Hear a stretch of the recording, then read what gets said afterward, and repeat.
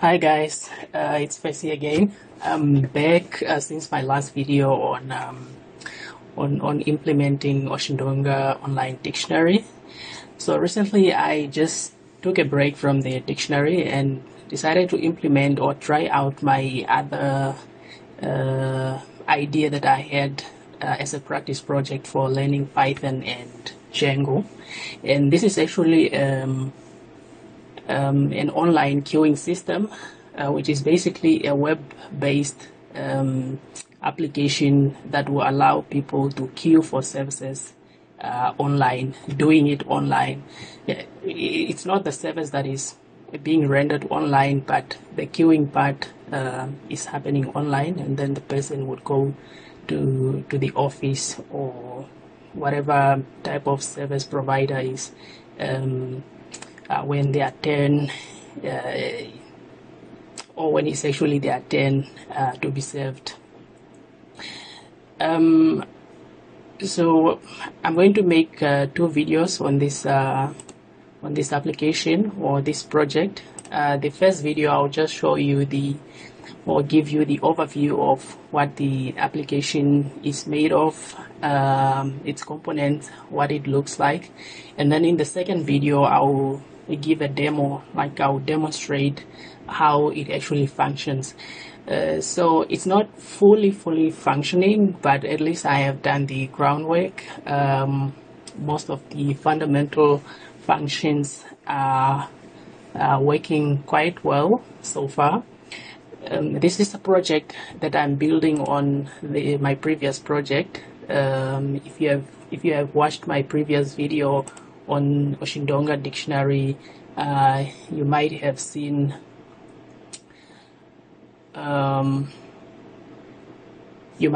something like this. So this is the online Oshindonga or Oshindonga in English dictionary. But now I just added this new application. It's an idea that I had of practicing Python and Django, so I just decided to try it out, and in these videos I'll just give you the results of what I have achieved so far.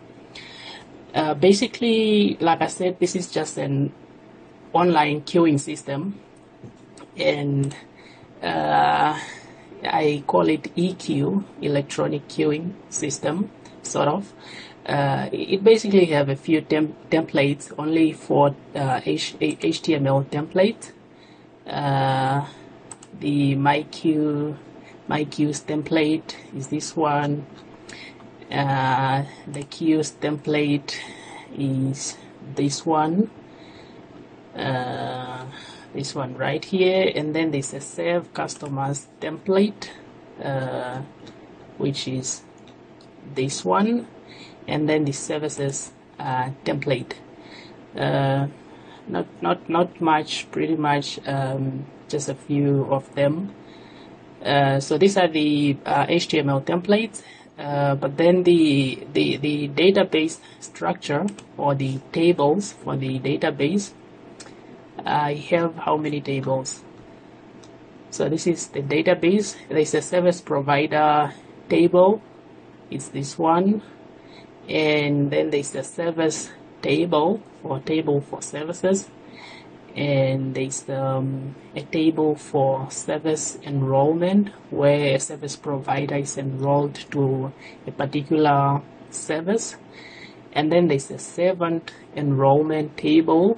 This one is for enrolling like officials or servants to particular service enrollments. And then there's a table for queued customers. These are the customers who are in the queue or in queues of different services. It's a global queue of all different services that are available on the site. And then there's a served customer table. This is a table of customers that have been served. And second last, I think, is the cancelled customer table. So this is a table or model, as it's called in Django, a table for customers that have been cancelled, customers that were not served but they were in queue for services. These are customers who are cancelled by by the service provider, or customers who exited the queue themselves. And then the last one, this is the table for customer review or customer rating, where they would be able to rate the services that they have received. So not all of them have been implemented. This last one, I haven't implemented anything yet, but all the other ones I have implemented them, although not quite fully. Basically, this application is right here on the page, EQ. So when you come to EQ, this would be now a client who would come on this website, and then they search for the service that they would like to queue for, the service that they want. So here is a list of service providers and the services that they are providing, or the services that have that option of queuing online. These are just testing data or dummy data that I have loaded to test out the application. For example, this would be a service provider, AZ Private Clinic, and maybe they offer doctor consultation service, and one can queue online for that service. And then say City of Windhoek, and the service that they offer for online queuing is municipal payments. And then we have Home Affairs, obviously, because that's where I work. We have a lot of it here. So Home Affairs head office, and then they have several services: passport application, passport collection, permits, births, ID registration, and then other service providers also, like regional offices also. This is quite a long list of service enrollments. These are called service enrollments, where a service provider is enrolled to a particular service or vice versa. So some more here. So it can be used by any type of service provider that basically will allow their clients to queue online. Even a barber shop, for example, if you would like to have a haircut, you can check out how long the queue is, or you can check out different queues of different barbershops in your town or whatever. So that's sort of the idea. And here you could, for example, just check the description of that particular service. If you click a description, it's only that I didn't implement this one fully. I didn't load it with descriptions, but if you click here, then here you're supposed to see the description of this service, just a basic notes of what the service is all about. So now, as a client, if you come here and you say you want to queue for passport application, you can then check out how many people are in the queue by going to queue right here. And then when you come here, it shows you that you are at the queue page for passport applications provided by the service provider now here. And then it shows you here how many people are in the queue. Right now here we don't have anyone in the queue. That's why it says this queue is empty. Click join to start the queue. So if you are the first one, then you can begin this queue by clicking join. But that demonstration, I'll show it in my next video. And down here it will show the total number of clients in the queue. So here it will list down the clients in the queue, and down it will show the total number. And right here it's just supposed to show who is the next customer in the queue, and here it's supposed to show who is, or which client is currently being served at the counter, or whose hair is currently being cut, or who is consulting the doctor at the moment. But I'll demonstrate how clients are queuing up, and how do they show up in the line, and their option to exit the queues, and so on. So, and this is here down here there's also an option to check the requirements. For example, if this is passport application, you could click here at service requirement, and it's supposed to show all the requirements for this particular service right here. Just that I also didn't load that information here. So this is the interface for the client. So there are two interfaces, one for the clients and the other one is for the service providers or the servants or officials. And for those ones, their interface would come here to this menu item, my queues here. So if you are, say, an official at Home Affairs, or you are a barber, so if you want to check how many people are in your queue or how many queues are assigned to you, so you would actually come to my queues here. So now my queues, this one would only be accessible by people who are registered as servants, those who are supposed to serve clients. So once you come here, it would obviously welcome you by your name, and then it will show you that you are registered to serve at which service provider, and then it will show you all the queues that you are eligible to serve. For example, if you work in Home Affairs, maybe you have a responsibility to serve different queues. Maybe not on the same day, but basically you could serve on passport application, you could serve on at passport collection, permits, births maybe, and so on. And I've just added this doctor consultation when I was testing, but basically you will only be assigned to services that are in your organization or in your service provider institution, sort of. And then here it will show you in each queue how many people are queuing. For example, here we don't have anyone queuing at the moment, but in the passport collection we have one, and so is the same at permits and births.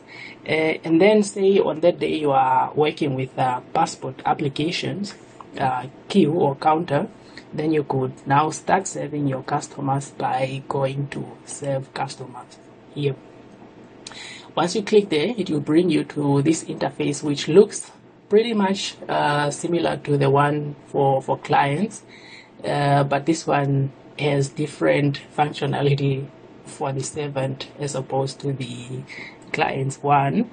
So here it will also just welcome you, and then it's supposed also to show the clients who are queuing up here, but we have seen there that there is zero clients in this queue, and it also says the same here, there are no clients waiting in queue.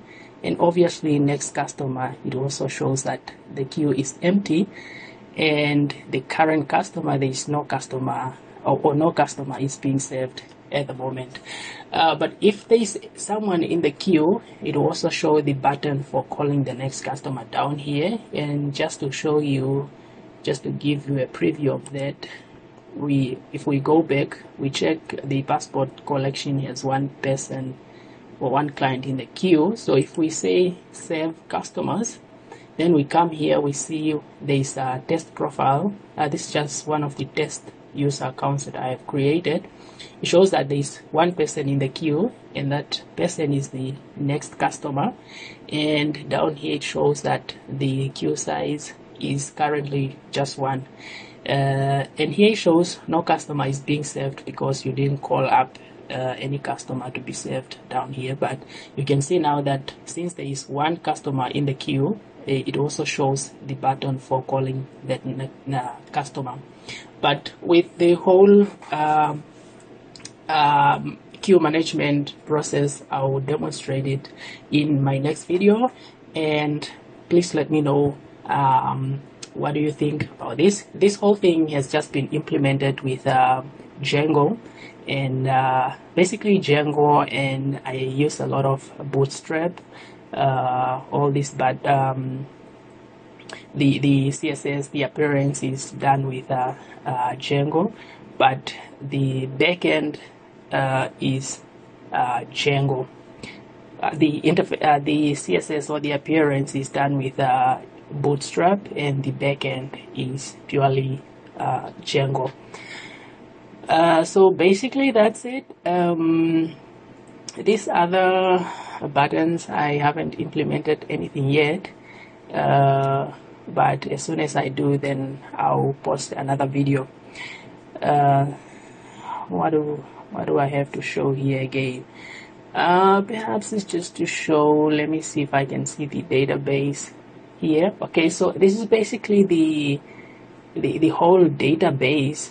The project is called One Stop, as you can see here, and these are all the tables that are in the database, and the tables that I was talking about for this particular application are here. If we see, for example, saved customer, saved enrollment, queued customer. If we, for example, we check the table for queued customers,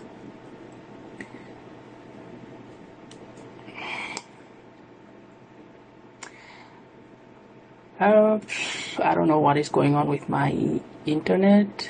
It's being slow. Okay, but this is the table for, what is it, queued customers? Yeah, queued customers, the customers in queue. It basically shows the ID of that queuing instance, and then the customer ID, and then the service enrollment. This is basically the service enrollment is the service, the particular service that the customer is queuing up for, say passport application at Home Affairs head office, or maybe passport application at Home Affairs or Chihuahua, or Home Affairs Utapi, and so on. And this is the time the person has or the client has joined the queue. So this is very important. The join time is very important, because that is how the queue is being rendered the interface, to make sure that the client who joined first is at the front, and it goes on like that. So guys, that's the first part of this video. Make sure to come back and check out the second part of the video, where I'm going to demonstrate the whole queue management process from the client's side, and also from the servant or service provider's side. Thank you very much.